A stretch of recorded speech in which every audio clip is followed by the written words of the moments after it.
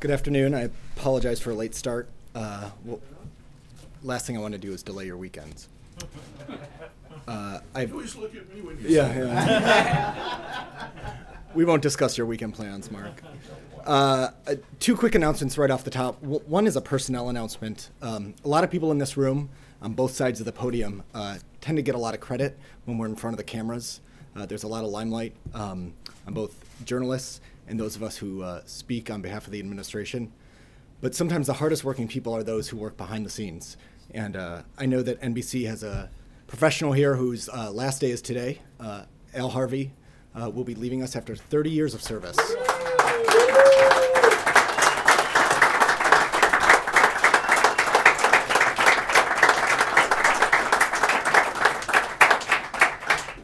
So I think everyone in here knows that Al is a true professional, someone who makes us look and sound great, and we appreciate your service. You're here day in and day out, so we thank you, and best wishes from everyone here at the White House. On similarly, what's that? He needs to do a little more work for you. Yeah, right. On similarly upbeat news, today we learned that in November, the U.S. economy created 178,000 jobs. 78,000 jobs, extending the longest streak of total job growth on record. As we've discussed in this room many times, upon assuming office, the president took bold action to help rescue and rebuild our economy. As the president's time in office nears its end, I thought it would be useful to look back at 8 years to the jobs report directly following the election of the president in December of 2008. In December of 2008, the unemployment rate was 7.3% and was rapidly climbing on its way to 10%. Today, the unemployment rate, according to today's report, is at 4.6%, the lowest unemployment rate in more than 9 years. In December 2008, we lost 695,000 jobs. Today, our economy added 178,000 jobs. In the fourth quarter of 2008, the U.S. economy was shrinking at an annual rate of 8.2%. Today, our economy is growing at an annual rate of 3.2%. And with that, I'm happy to take your questions. Great. Thanks, Eric. Let's start with the announcement of the President's support for having women register for the Selective Service. The timing is a little curious given that there is this debate going on in Congress right now about the defense policy bill and whether to include that in the bill. It's currently not in the version that the House voted on. Is the President hoping to influence that debate about that bill, or to signal that he would not sign a defense policy bill that doesn't have that provision included in it? Well, Josh, I appreciate the question because it is an important issue, and the president does believe that the military is strongest when we draw from a pool of all eligible recruits, irrespective of gender. So the president values the service of all men and women who comprise our all-volunteer force. And if you look at the brave men and women who serve our country now in uniform, they've all proven their mettle in missions around the world, including operations in Afghanistan and Iraq. We remain committed to an all-volunteer force that meets the highest standards of performance, that applies equitably to all those who serve, and that sustains a strong legacy of public service. I think the draft registration is a vivid reminder to our nation's youth about the value of public service, and that as old barriers get removed, the president supports women registering for the Selective Service. As you point out in your question, Josh, this is now a question for Congress to resolve. I'm not sure, to be honest, if they will address this in the NDAA. My understanding is that there's some language in the NDAA that touches on this, but basically just says they're going to continue to look into it. Last night, a number of Clinton aides, including former White House Communications Director John Palmieri, said that the Trump campaign had given a platform to white supremacists during the election. Does the White House agree with that assessment? Josh, I saw reporting on this forum in Cambridge last night, and as you know, typically this is an opportunity for the strategists from both sides of each of the campaigns to debrief over a hard-fought campaign. This is an opportunity to learn from both sides, hear from the people who are the key decision makers about the decisions they made. Sometimes they take the opportunity to reevaluate decisions that they made in real time with the benefit of hindsight. Sometimes we learn about moments that they thought were more significant at the time than they were, and sometimes it's the opposite. But there's value in these types of discussions. It's not something that I'm going to be able to engage in from here. But that analysis, again, has value. I know that obviously historians will look at it, scholars will look at it, journalists will look at it. So it's an important conversation to have. It's just not one that we're going to engage in from here. Sure. And then two quick foreign policy questions. Will the president block the Chinese company Fujian Grand Ship from taking over Eichstron? Josh, I've seen some reporting on this. As you know, there's a codified process in place for evaluating deals like this, so we don't comment on them publicly from here. But if you have questions on the CFIUS process, those are best directed to the Department of Treasury.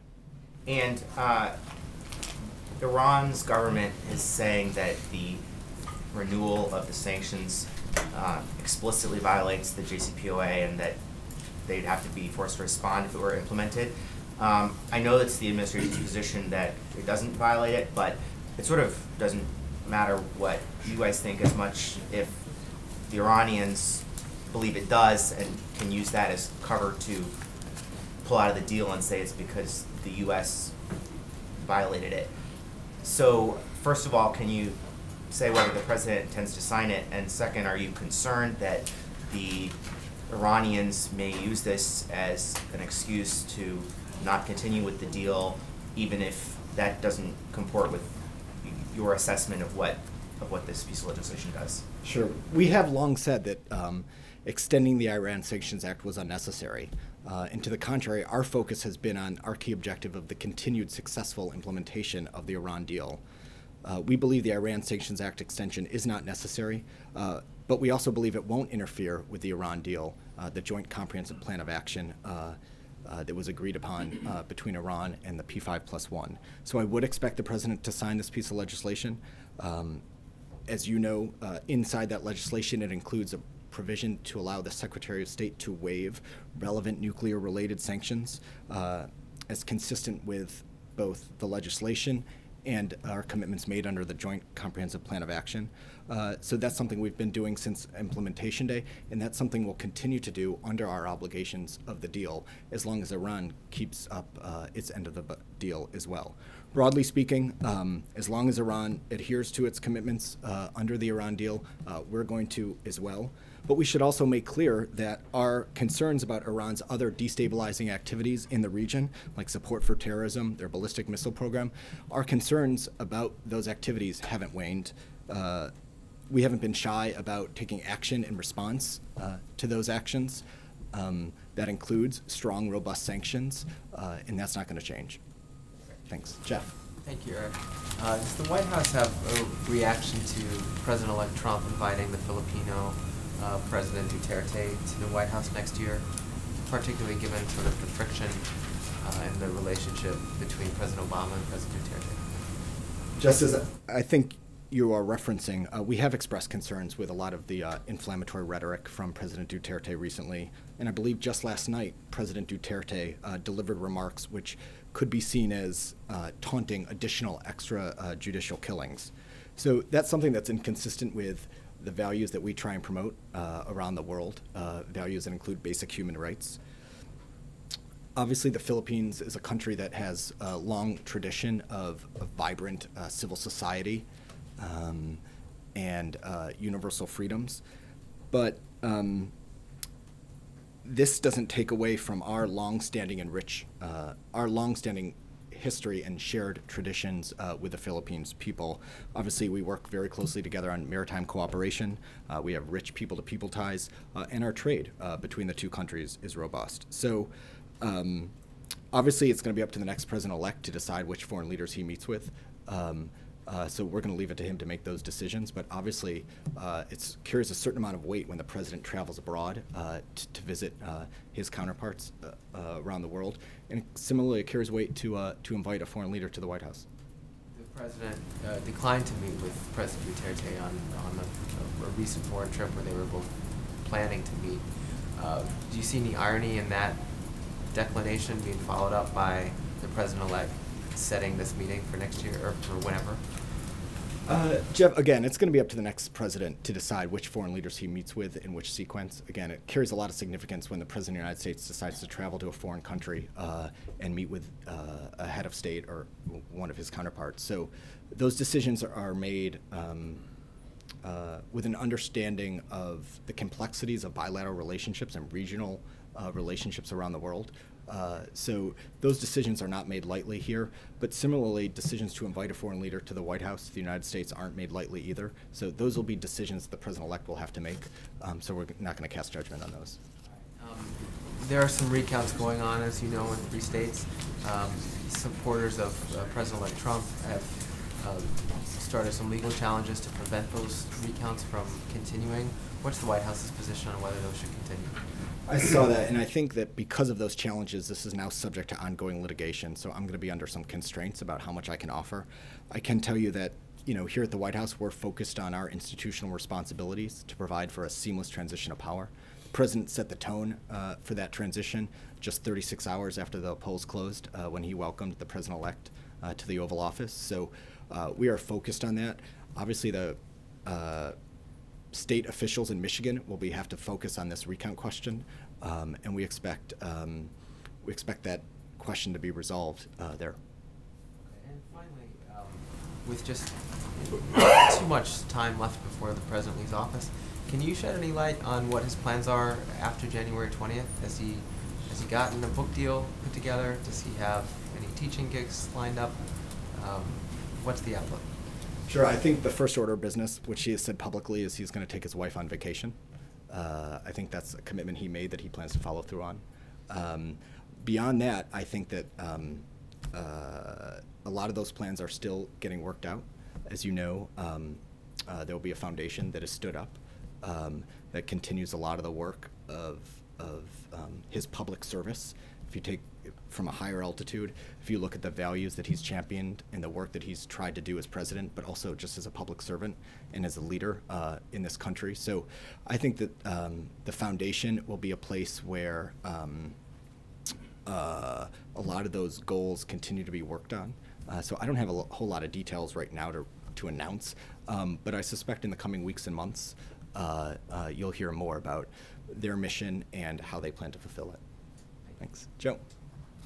Eric, is there anything more on the letter from Senator Wyden and 6 other Democrats?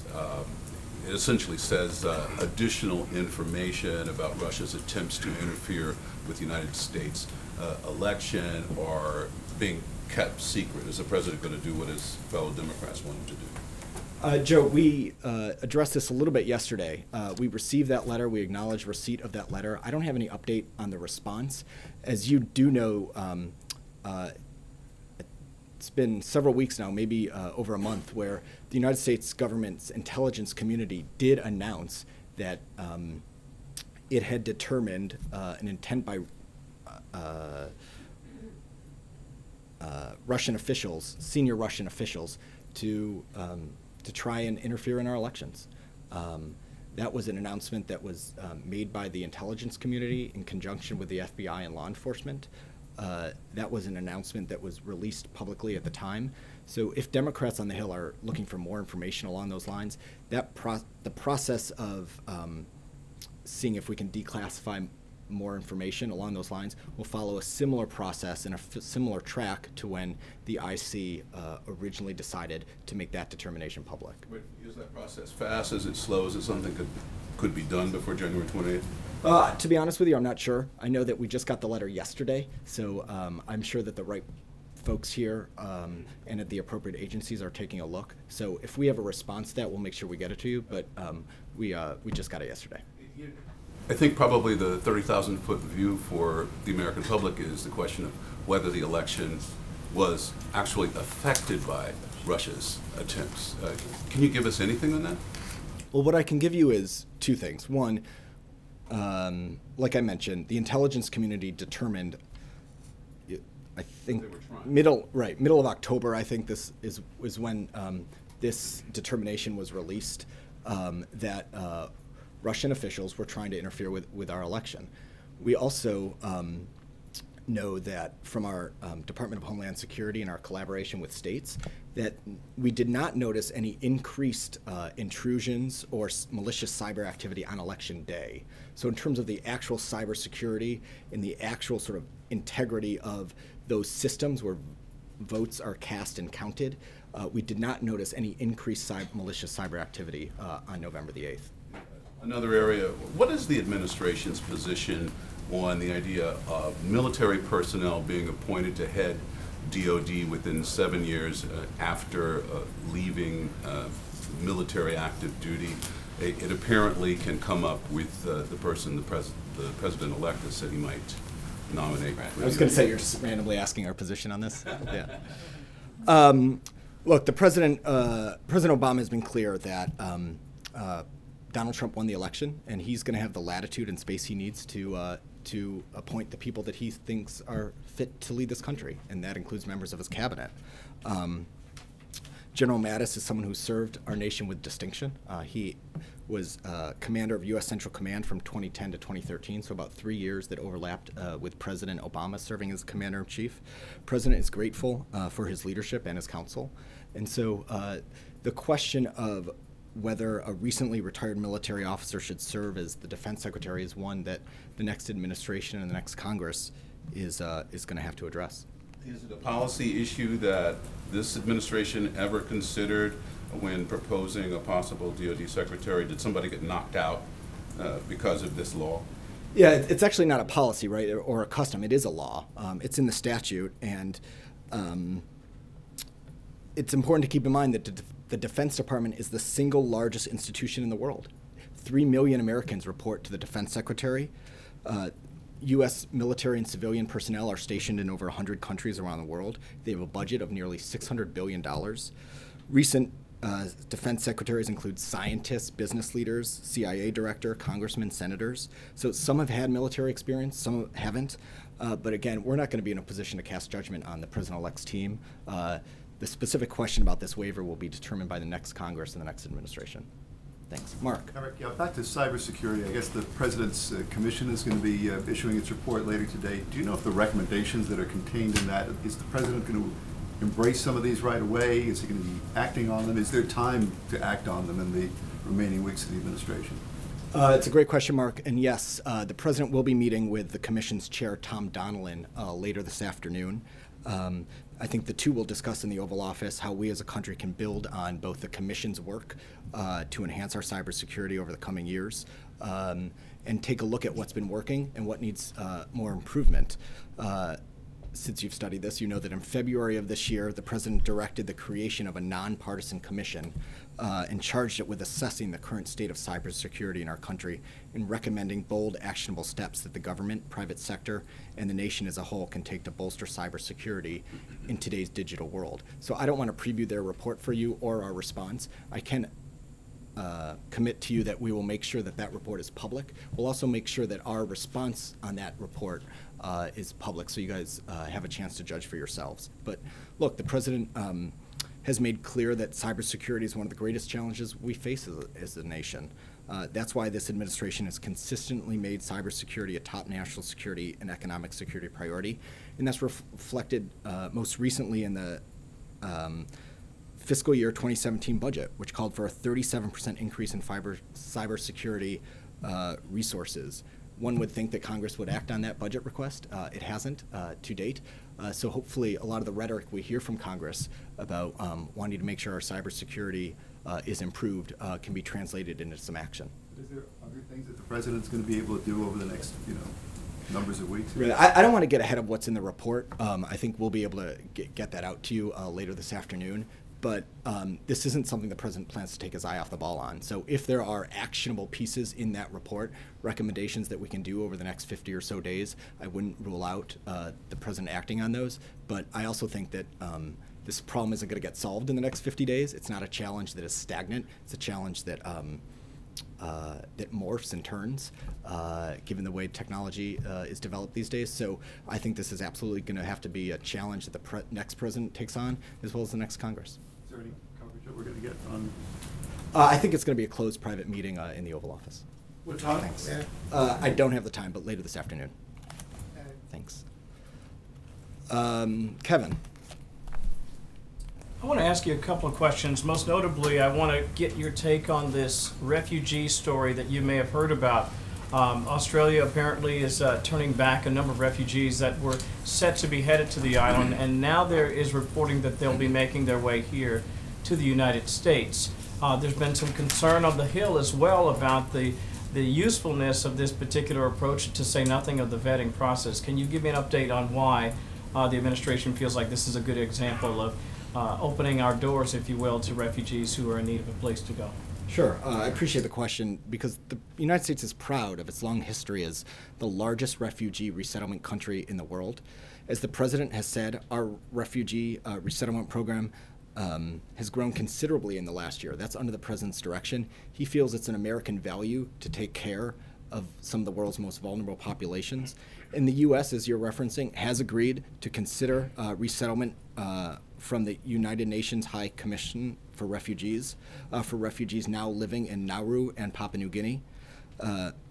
We engage all countries to find durable solutions for refugees. The president believes that it's important that we do that. But to your question about screening and security, the president also believes that his chief priority is to keep the American people safe. That's why the screening for refugees is the highest level of scrutiny anyone coming into the United States is subjected to. So that includes security checks with the Department of Homeland Security, the National Counterterrorism Center, the FBI, multiple intelligence agencies.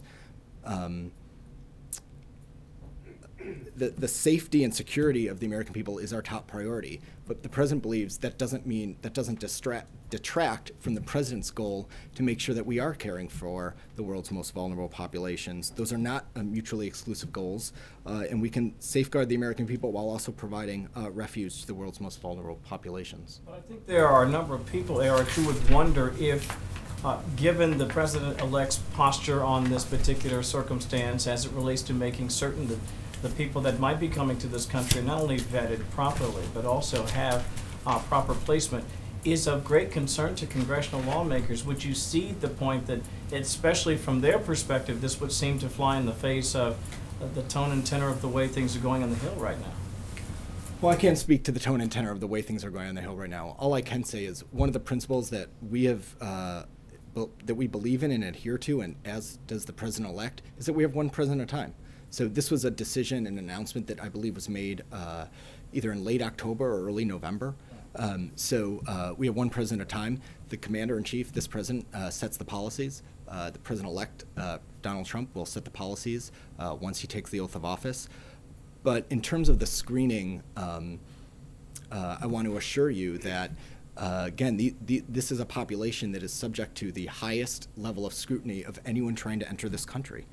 We work closely under the president's direction with our Department of Homeland Security, our intelligence community, and other relevant agencies to increase capacity to conduct security screening over the past year.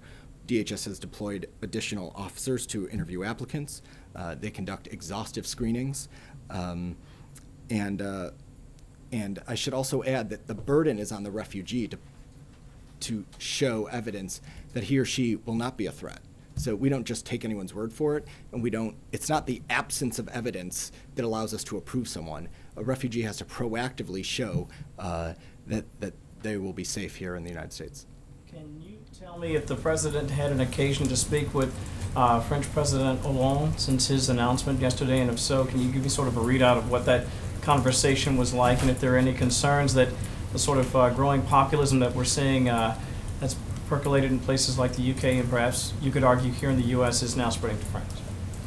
Kevin, I don't believe the president has had a chance to phone President Hollande in the past day. I know that they were able to catch up in Berlin a few weeks ago. I know that you were on that trip as well. And look, generally speaking, everyone here at the White House appreciates President Hollande's service as the president of France. Under his leadership, France has responded courageously to horrific terrorist attacks and been an indispensable partner to the United States in our shared struggle to defeat ISIL and all terrorist groups.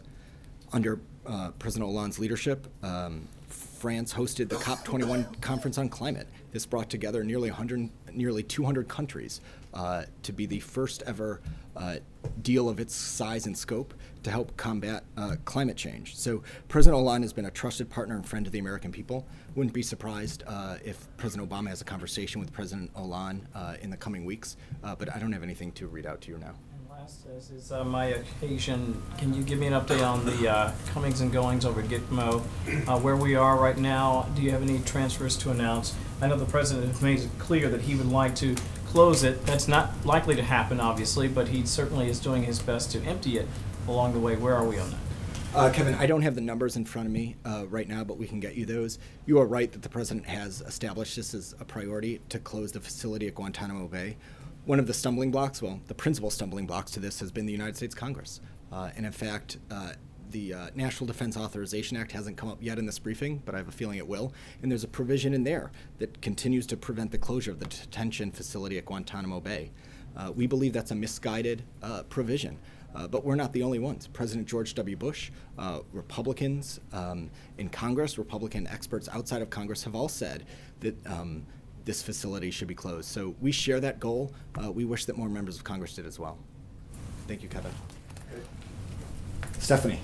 Thank you. How does the administration feel about President-elect Trump essentially hitting the trail again on a victory tour, thank you tour? In the past, when this has been done by past presidents, a long time ago, Woodrow Wilson, George Bush, 43, they were pushing an idea, but Mr. Trump is essentially trying to thank folks. How does the administration feel about that? You've done more history studying on this than I have.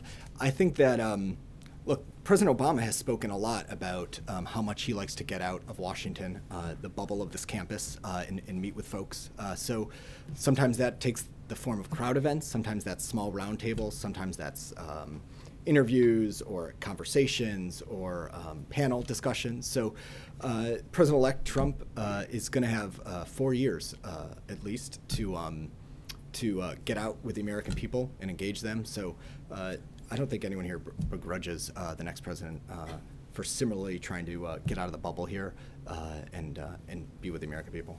Well, since he hasn't been here yet, do you think this is a bit early, or is this how he should be spending his time, kind of hitting the trail again in a rally-style event?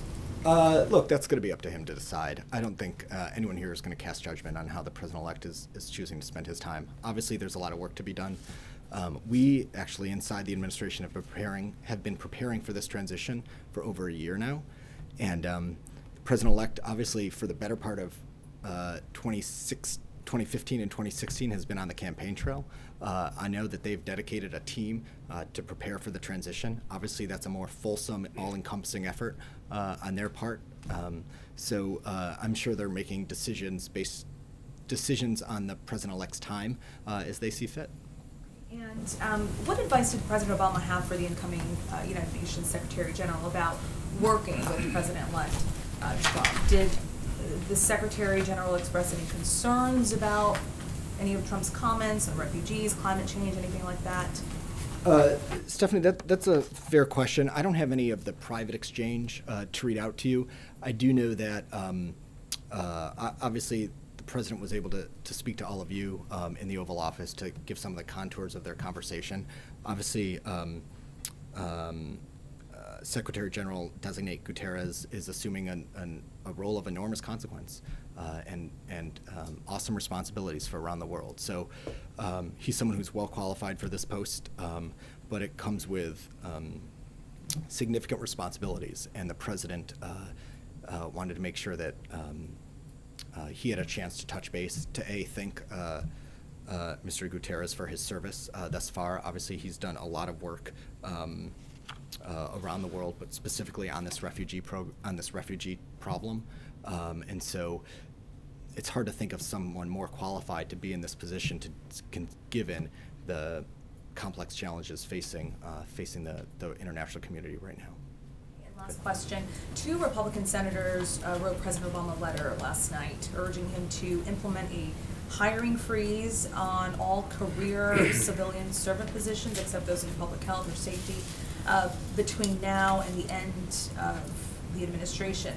They also want him, in this letter they say they want him to stop the practice of, quote, burrowing in which political appointees become converted to career civil servants in order to keep their jobs under a new administration. I'm sure you know what that is. They say these steps would prevent outside people from being hired, or the folks already under this administration staying on board. Basically, people that might try to undermine the policies of President-elect Trump. Is President Obama open to this idea of implementing this hiring freeze? Sophie, I saw a story about this letter. I assume the signers are the same Republican senators who didn't want the president to appoint a justice to the United States Supreme Court. As the president has remarked, Republicans in the United States Congress have been trying to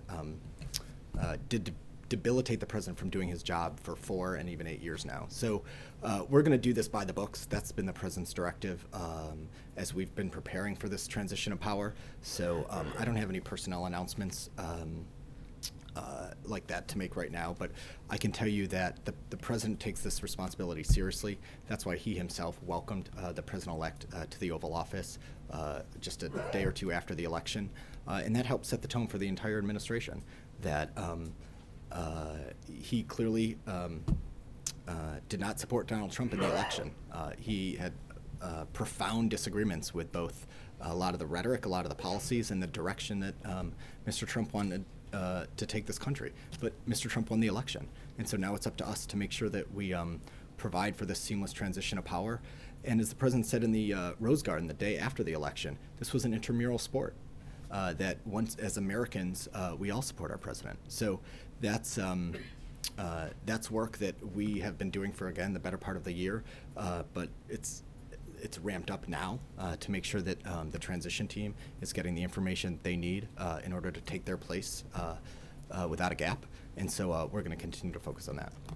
Thanks. Bob. Eric, it's that time of the year again.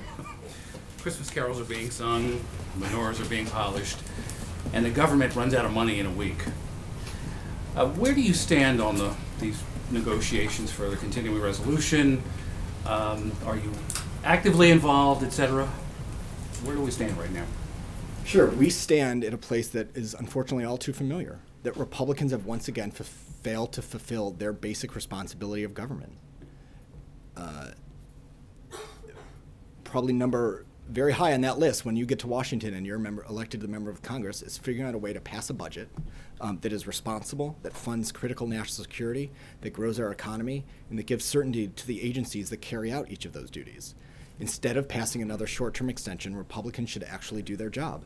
They should pass funding bills that adequately fund our national and economic security, adhere to the framework of last year's bipartisan budget deal that increases spending should be equally divided between defense and non-defense spending, and free of ideological provisions. So our belief is that if Congress does have to pass a CR, that they should get back to work early next year and pass a budget that that governs the country for the year. Are you willing to accept the March 15th, I guess, which is what's being kicked around the House right now? Again, Up till March. I know there's a lot being kicked around, both chambers of Congress. I know this is one where Republicans in the House might not be seeing eye to eye with Republicans in the Senate. We've seen that movie before. It doesn't usually end well. But look, as they negotiate this, they should be mindful of a couple of things. One is there are strong Democratic voting blocs in both chambers, and there's a Democratic president who has to sign this budget. So we believe they should get to work. They should roll up their sleeves and get this done. Thanks. Olivier.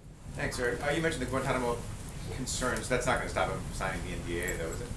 Well, we have pointed that out as a concern in that piece of legislation. As you know, I think this was just released about 36 hours ago, so it's 3,076 pages, so we're still looking at it. That's one provision in there that concerns us, but we continue to review it. There's some things in there that are encouraging. It's mostly free of the budgetary gimmicks that Republicans have deployed in the past. These are gimmicks that sort of risk the safety of our service members and undercut stable planning and efficient use of taxpayer dollars. So we're going to continue to study it. Again, we got it about 3 days ago now, so we'll take a look. And then back in 2013 at the National Defense University, the president said it was time to get America off of permanent wartime footing. It now appears he's going to hand that permanent wartime footing off to his successor. How How bummed out is he about that? Olivier, what are you doing on Tuesday? You should join us in Tampa. I think the president is going to address, for the past 8 years, his work in the national security space. He believes that he's kept his promise to keep America safe and to advance our interests around the world. So I think the president's going to address this very question on Tuesday. He's going to talk about the progress we've made and, quite frankly, some of the unfinished work. So he'll be addressing that directly on Tuesday in Tampa, and we invite you to join us. Thanks. Thank you, Eric. Yes. I sound like a travel agent. Tolu. You mentioned earlier that General Mattis served with distinction. There were some reports when he left Central Command back in 2013 that he was fired without even a phone call from the White House. Can you react to those reports and talk about whether that's true? Yeah, I've seen some of the reporting on this from that time. I don't have a vivid tick-tock of the chronology, but I do think that at the time, the president and the administration and the Secretary of Defense did say that General Mattis served with distinction. So we were proud of his service. We're grateful for his service. He's someone who provided not only this country but this administration and this president with tremendous counsel and wisdom. So I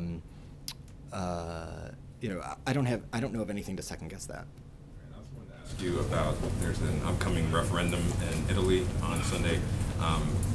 Obviously, Europe has gone through a lot of turmoil with these types of votes. What's the message of the president to the Italian people, and does he think that Prime Minister Renzi should stick around if he loses that referendum? I know that Prime Minister Renzi has addressed that second part of your question, so I'm going to leave that to him. Look, this is a decision for the people of Italy to make. As you point out, this referendum is on Sunday. I know they'll be voting then. Generally speaking, the president is supportive of Prime Minister Renzi's reform agenda. He makes some compelling arguments about why government there could be more functional if it's streamlined. So again, this will be a decision for the Italian people, and we'll let you know if we have reaction once the results are in. On the unemployment numbers, some critics of the president's record have pointed out that the labor force participation rate has actually gone down in the last month. What's your reaction to that, the fact that fewer people seem to be looking for jobs?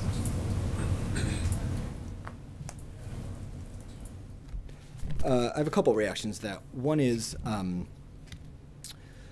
if you look at the long-term trends of the numbers we've gotten, the growth and the sustainability and the strength of our economy is undeniable.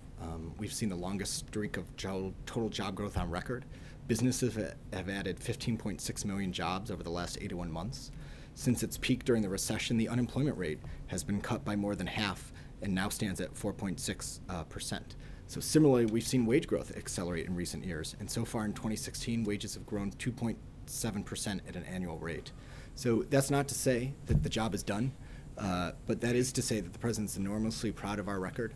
He's proud of the decisions he made, quite frankly, early on in this administration, some of which were not very popular, some of which were subject to criticism from the president's political opponents, saying we shouldn't rescue the auto industry, we should let them fail, or that the Stimulus Act wasn't going to do any good, or that it was too expensive. So I think the results speak for themselves, and the president's proud of his record on this. Thanks. Yes. Yeah. Okay. Thank you, Eric.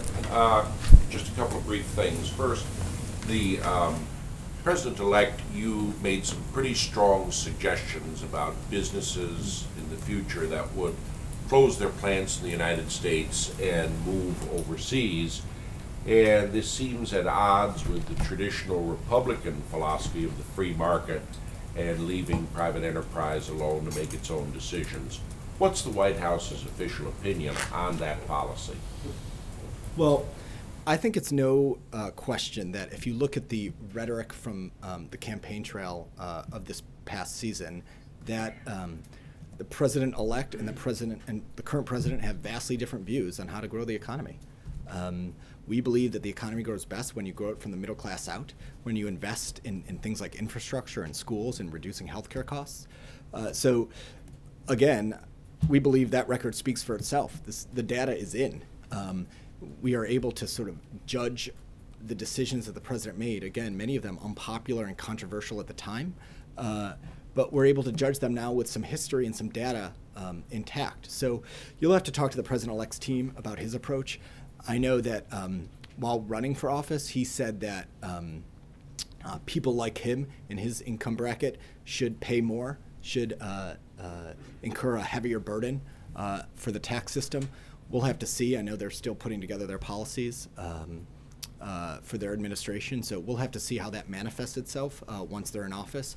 But again, in terms of the president's approach, which are things like investing in our schools, investing in education, infrastructure, lowering healthcare costs, lowering the deficit, and making sure that U.S. manufacturers have the resources they need to not only build the best goods and services worldwide, but also ship them overseas. We've increased our market share of U.S. exports significantly, and that's something the president's also proud of. But the idea of actually taking action by government against the moving of a plant or a business abroad at the loss of American jobs, is that an area in which the president would have a difference from the president-elect on economic policy? So again, the president believes, generally speaking, that when manufacturing jobs stay in the United States, that's a good thing. That's a welcome news. So I'm not here to criticize Carrier's announcement from earlier this week. If 1,000 jobs are staying in Indiana, that's welcome news, not only to the people of Indiana, but to the greater community there. Look, if you look at holistically what the next president's policies will be, you can judge them by our policies. And if you look at our record in a state like Indiana, Indiana in 2009 had an unemployment rate of 10.9%. It's now dropped to 4.4%. So again, if you look at, I'm not going to be in a position to judge President Trump's economic record until he's had some time in office. Maybe then you guys will invite us back for a briefing. But I think Josh laid out a few days ago, Josh laid out a few days ago some metrics by which you can use. These are metrics that we are enormously proud of, that we think speak to the president's record and leadership, but also to the grit and determination of the American worker. Right. And my other question was about the Democratic National Chairmanship. There appears to be some growing opposition to Congressman Ellison. On the other hand, he has significant support, notably that of Senator Sanders. Is the administration, anyone from the president on down, taking a part in the selection of the next Democratic National Chairman? So I know this is a process that's going to work itself out sort of organically and conventionally. Sometimes that's a little messy and it spills over into the public space. But there's a handful of candidates for the chairmanship, some of whom are publicly working it and have declared, some of whom are still evaluating whether they want to get in this race. So we're not going to, I'm not going to have an endorsement for you today from here, but the president has spoken generally about how the Democratic Party can rebuild itself. That obviously the results of the election in November were not elections that we either anticipated or desired. And the president has spoken about how this Democratic Party is going to need to make some changes in order to make sure that we're better at getting our message across, that we're better at showing up in communities that might not initially be receptive to our argument and our case, but that's all the more reason to be present and to show up and make our case. So I think that's going to be a debate and a conversation that the Democratic Party has. Obviously, there's certain stakeholders and constituency groups and leadership profiles and members of Congress that will be consulted as the Democratic Committee selects its new chair, but we don't have a preference to weigh in from here today. And no one in the president's official family has a preference either. Not that I know. Okay, thanks. John. Thank you, Eric. I wanted to ask you a few questions about the forum which took place yesterday up at Harvard, which you say you're familiar with. This forum takes place every 4 years, and it involves high-ranking campaign aides from both the winning campaign and the losing campaign. And with these forums, they're generally very civil. Yesterday was anything but civil. Are you surprised by the tone of the forum which took place yesterday up in Massachusetts? I guess I'm not too surprised, given how hard fought this campaign was, that there would still be a lot of passion and a lot of emotion that both sides are wrestling with. this wasn't a typical campaign, as I think most people in this room have observed. So I'm not surprised that there would be a feisty program up at Harvard. As you point out, they do this every 4 years. It's an opportunity to sort of dissect and debrief how the campaign went. So I'm not surprised that it was particularly feisty. I'm also not sure that that's a bad thing. That I think it's okay to be candid and to honestly look back at the decisions you made, the decisions your opponent made, and how that played out in the context of the race when you're not in the heat of it. So often in a campaign, you're making a decision in the heat of the moment, and you don't really have time to sort of think a few days back or a few days forward. And so it's nice to be able to just sort of take a breath and really digest those decisions outside of the heat of the campaign. The President has said, you have said, Josh has said, that the President does not take back any of the harsh rhetoric that he aimed at President-elect Donald Trump out on the campaign trail, including calling him unfit to serve as Commander-in-Chief. And I'm wondering, given that the President has not felt the need to take back those remarks publicly, do you think it sends a cue to certain people who may still be bitter about the presidential election to essentially demonstrate in the manner that they demonstrated yesterday that lack of civility? Well, John, I think that the President did speak out on the trail early and often about his profound differences with Mr. Trump. They didn't agree on most policies, on the rhetoric that he was using. And when Mr. Trump used campaign rhetoric that President Obama felt was contrary to our values, he did speak out about it. So you all covered that. He crisscrossed this country discussing that and highlighting it. But Mr. Trump won. He won the election on November 8th. So the President has made clear that our priority in light of that election is to provide for a seamless transition of power. That's what we're all working on here at the White House. That's been the directive sent across the federal bureaucracy to every agency to make sure that the President's elect team, when they assume office, that they're ready to go on day one. And so that's been our focus. Thanks. Chris. The Seventh Circuit Court of Appeals on Wednesday heard arguments on whether sexual orientation discrimination constitutes gender discrimination under current civil rights law. Was the President aware of the proceedings, and are you prepared to say he agrees discrimination against gay, lesbian, and bisexual people violates Title VII? Chris, I have not spoken to the President about this case, so I'm not sure how closely he is tracking. Generally speaking, since it's clearly in litigation, there's only so much I can say, but generally speaking, the President believes that equality is a fundamental right. It's not only a strong tradition and custom in the United States, it's enshrined in our Constitution. So he believes there's no place, both in government or outside, for discrimination, and that's a principle that he's fought for and that's animated his entire career in public service. That generally is the principle, but the administration, over the course of 8 years, hasn't articulated whether that the existing law under Title VII prohibits discrimination against gay, lesbian, and bisexual people. Why haven't you specifically articulated that? Well, again, if we have something to add to this case, that would come out of the Department of Justice. So you should check in with them to see if they've offered anything. I don't have any new announcements or positions from here. Would the President welcome an announcement from the Justice Department that this kind of discrimination is legal under current law? Well, typically those decisions are made at the Department of Justice by career prosecutors and career litigants. So we're going to let them make those decisions. But if they have anything, they should be able to get it to you. And then if there's additional comment from here, we'll make sure we reach out. Great. Jane? Thank you, Eric.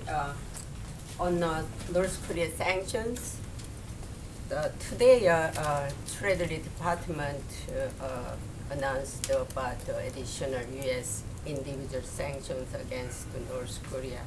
What specific items are available? So I saw that announcement.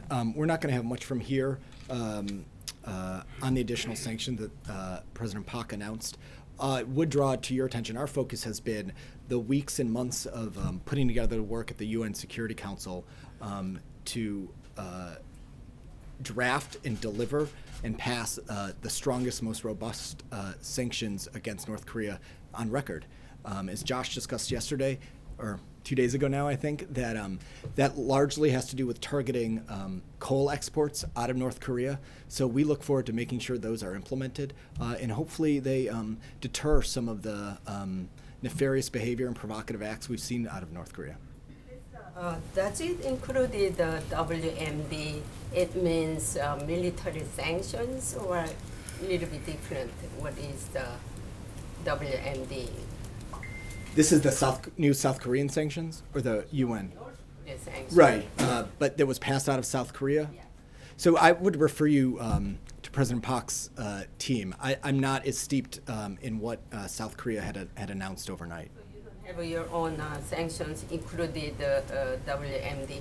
I see. Restrictions. Right. So in terms of our sanctions against North Korea, we can get you an update. I don't have anything new from here. Again, our focus has been working through Ambassador Power's office at the United Nations to make sure that the UN Security Council there passed the most robust and tough sanctions regime on record against North Korea. Have a secondary boycott sanctions. What's that? Secondary boycott. Right. Yeah, I'm happy to take a look. Thanks. Yep, Goyal, we'll give you the last one. Thank you, sir. Couple of questions. So one, as far as U.S.-India relations are concerned, Mr. Trump was speaking to the Indian American community in New Jersey celebrating Diwali, where he said that his administration will have great relations with India and also with Prime Minister Modi.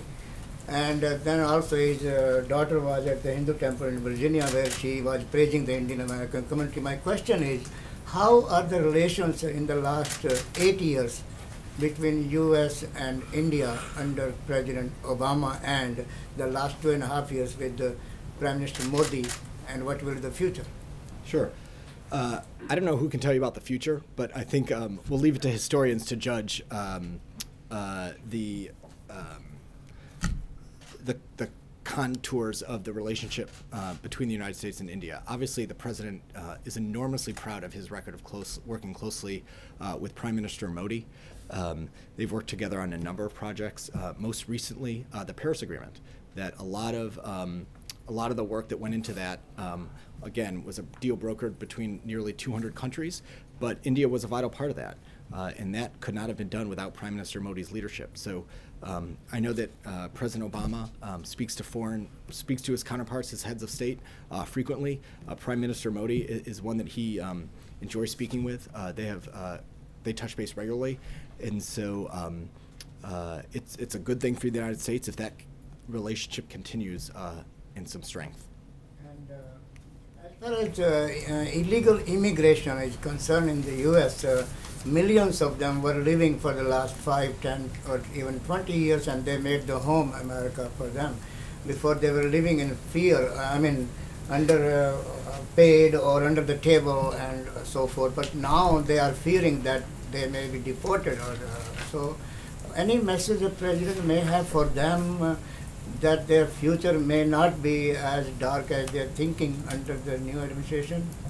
Yeah, I've seen the new administration, the incoming administration, start to answer questions about how they want to address this. Our message is quite simple, which is there's a reason that the president worked so hard to pass comprehensive immigration reform. That was a bill that was complicated, that was hard, but it was done with bipartisan support in the United States Senate. Democrats and Republicans came together to tackle one of the most complex issues facing our country. And they did so earnestly and with their sleeves rolled up and trying to solve a problem. Unfortunately, the House of Representatives left without doing a thing. And that's a stain on the House of Representatives and their leadership there.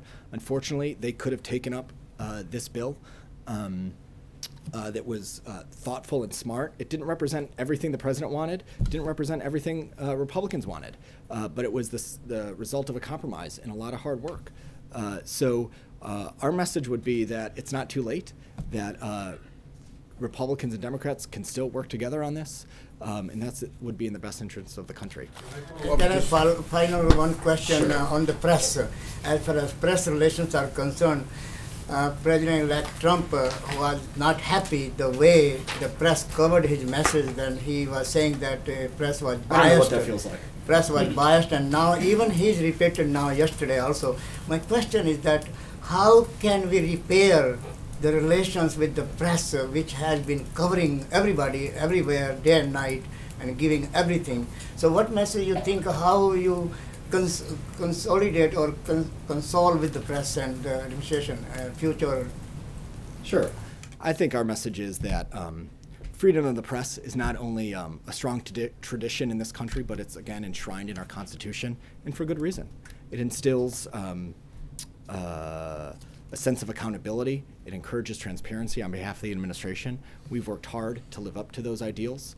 The next administration will have to make a whole host of decisions based on the high standard of transparency that we've set.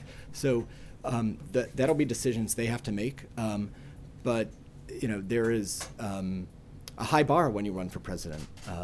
That you subject yourself to scrutiny and transparency, and that's not always comfortable. That's not always enjoyable, but that's part of the job. And at the end of the day, and the president has spoken about this, that all makes us do our jobs better. When we know that the bar is high, and that that our actions are going to be scrutinized, not only by the American people, but by professional journalists who take the time to really look at what we're doing, look at the policies we've made, look at the decisions we've made, and figure out if they're really in the best interest of the American people. And that's what the President-elect's team will have to do. Yes, sir, I'll do on it. immigration, Yes. I would like to ask you, more than 700,000 Dreamers trusted in President Obama in DACA, and they feel now they can be deported. What President Obama can do about it, and what answer gave to the Democratic lawmakers asking for presidential pardon, and also to delete the NSEERS, which is the National Security Entry-Exit Register. Can you give us some answer about it? Sure. The executive actions that you're asking about were the result of the president taking action because Congress failed to. So those were the policies that the president announced in conjunction with the Department of Homeland Security because he thought it was in the best interest of our country. As you, I think Goyle pointed out, we have millions of Americans living in the shadows, not paying taxes, not accountable in their communities. These are neighbors, these are teachers, these are friends and families, coworkers, and the president believes that that's contrary to our values as a country. So that's why he worked so hard to champion comprehensive immigration reform. Again, Democrats and Republicans in the United States Senate came together to work on this and to tackle it. They put in a lot of work. They came up with a bill that, again, the president didn't view was perfect, but he thought did the job. And represented the spirit of compromise in the spirit of tackling one of the country's most gripping problems. So that bill passed the Senate. Unfortunately, the Republican leadership in the House of Representatives decided to not bring it up. But that's going to be the best way to address a lot of the problems you're talking about. I understand that, I covered that, but my question is, what president can do now that they feel they are vulnerable after they register in DACA? Again, well, you'll have to speak to the next administration about how they want to do this. I know that some of their representatives in interviews have been offering questions. I don't think they've made any decisions yet based on public reports. So you should check in with them about how they're going to, if they want to reverse this executive action or leave it in place or change it. But there was any response of President Obama to these lawmakers? Luis Gutierrez and 50 lawmakers were asking for the pardon. Yeah, so this is a process that starts at the Department of Justice. We have a well-established process for this, so I don't have any new ones to announce for you at this time. Thanks. I have a week ahead if we want to do that. On Monday, the president will attend meetings here at the White House. On Tuesday, the president will travel to Tampa, hopefully with Olivier, where he will meet with active duty service members at MacDill Air Force Base, the home of the U.S. Special Operations Command and U.S. Central Command. While in Tampa, the president will deliver remarks on the counterterrorism campaign and meet with uniformed leadership from both commands. On Wednesday, the president will be here at the White House attending meetings. On Thursday, the president and first lady will attend the congressional ball at the White House, one of our favorites. On Friday, the president will attend meetings at the White House. Thank you. Say that again. Have a good weekend.